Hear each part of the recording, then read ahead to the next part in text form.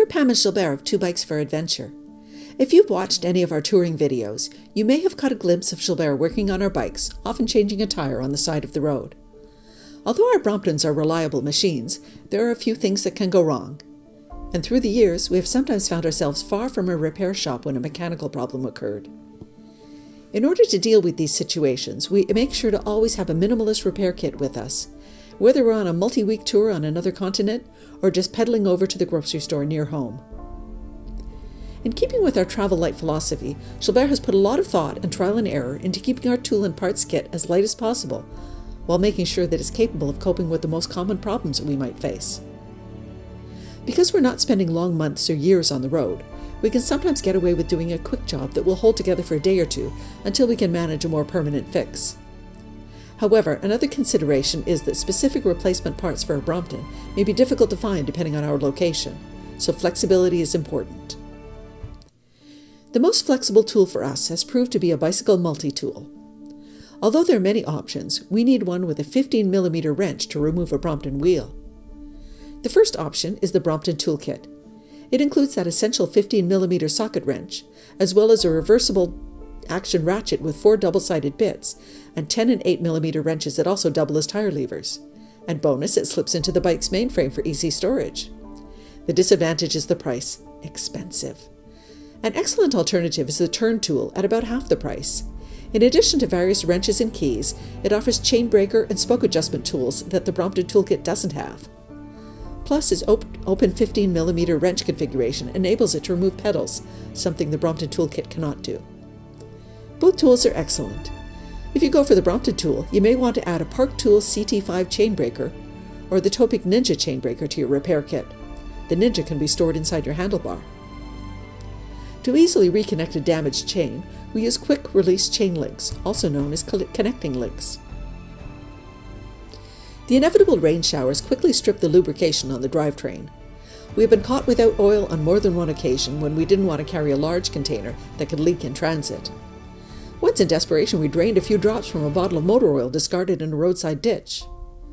Finally, we discovered an oil vial that was small enough and secure enough for our needs, and we now decant a small quantity of oil and always have it handy.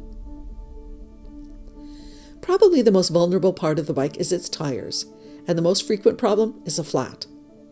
After many side-of-the-road tube repairs and replacements, we have switched to Schwalbe Marathon tires and will never go back. But we still carry 2 spare tubes, as well as an emergency tire boot kit, a patch kit, and a spare tire. Because Brompton-sized tires are not often stocked in regular bike shops, carrying a spare is not a luxury. We mount ours on the front of Gilbert's front baggage.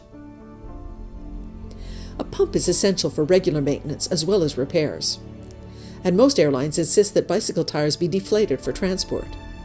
We can and have argued that this is not necessary, as only a 3% increase in tire pressure would occur at cruising altitude, but we have not yet won that battle and do partially deflate them. This means we have to reinflate all tires when we arrive, usually in the airport arrival lounge. We find that a pump like the Filzer Mini Roadie is ideal.